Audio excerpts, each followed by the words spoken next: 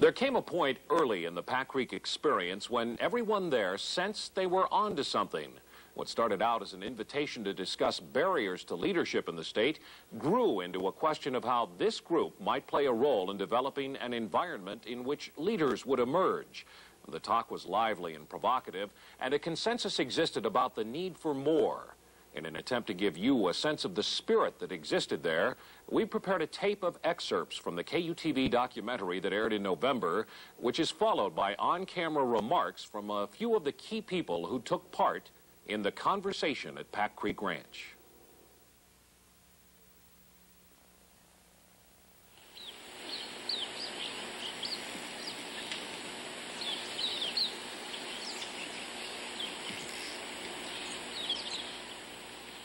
We recognize an increasing public apathy, and we apparently aren't willing to abdicate the responsibility that we individually feel or in our own spheres of influence, and that's why we're down here, to see if we can do something about supplying some visions about where we will go if we don't do anything, and where we want to go, and can we do something about it. What we need to do that.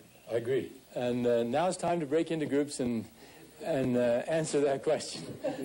On Monday morning, the safety of the large group will give way to smaller, more active clusters. If we could put it in terms of metaphors, I guess I would think of the crawfish in the basket. You know, the old story that if you catch a bunch of crawfish and put them all in the basket, even though they can escape, they won't, because every time one of them gets up a little ways, the others pull him down.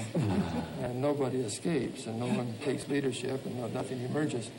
There seem to be a lot of people that are concerned that we don't have leadership.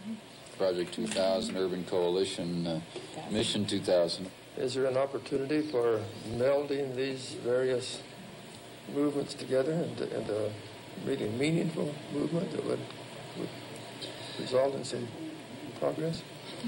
So if you go back to education, whether or not our kids will be able to be educated in 20 years and find jobs here, what kind of coalition, what kind of leadership would be required that we don't now have women? We came to the conclusion that if any change is to occur, it will probably occur through the careful building of coalitions, and that coalitions are built in crisis. They're not really built in calm times. They're built when there's a tremendous need for a coalition to come together. But we were very unclear about where that would come from. And the final thing we left with is that there's change in the air. There's clearly change in the air. Everybody can feel it and smell it. There's a lot of sort of free-floating uncertainty, a certain amount of what always goes with that, panic, and that's probably why we're all here talking about this, because we all feel that very, very keenly. I've heard over and over again today the need for a coalition. I think we've all agreed that the kind of leadership that we are talking about cannot and will not come from elected officials. And so, again and again, I've heard, as we've talked about the need for a coalition, how are we going to do it? What the mechanism is. Every time that question is asked, we back away and go off on something else. Nobody's addressing that issue. Could I throw out a startling idea? Oh, no. Turn the cameras off.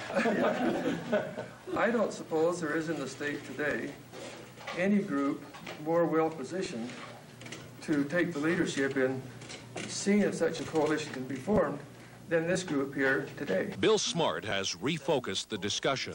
The idea of a new coalition is born, but coalitions need a purpose or goals around which to rally. What kind of state do you want to live in for the next 15 years? That relates to education and taxes and a whole lot of other things. But that, I think, would get everyone talking about their aspirations, their hopes, their desires, and focus on that longer range view and frame the issues so that we can have a dialogue with each other.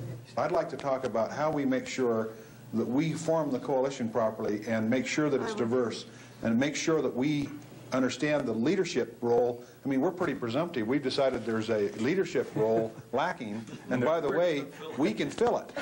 And I'd like to talk about who we ought to include in the role and how we form the coalition and keep that spirit alive. I think the spirit was good, and I think there was a spirit. I think there was a spirit of a crusade.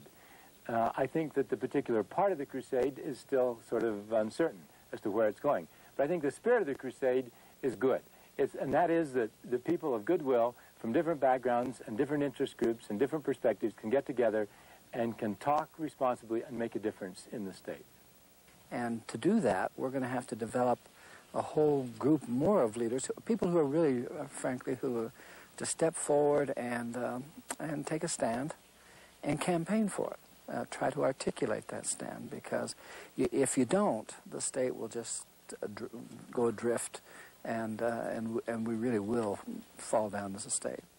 And our future meetings will build upon the spirit of commitment to this leadership and planning for the state that was evidenced down here.